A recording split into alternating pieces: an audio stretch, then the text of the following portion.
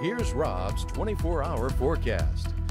Clear skies and getting cooler across Acadiana. Temperatures currently in the low to mid 50s across the board. Should get down into the mid to upper 40s overnight tonight with generally fair skies across the region. All those clouds we saw today are moving on out, and we're going to see a mostly sunny and pleasant day tomorrow.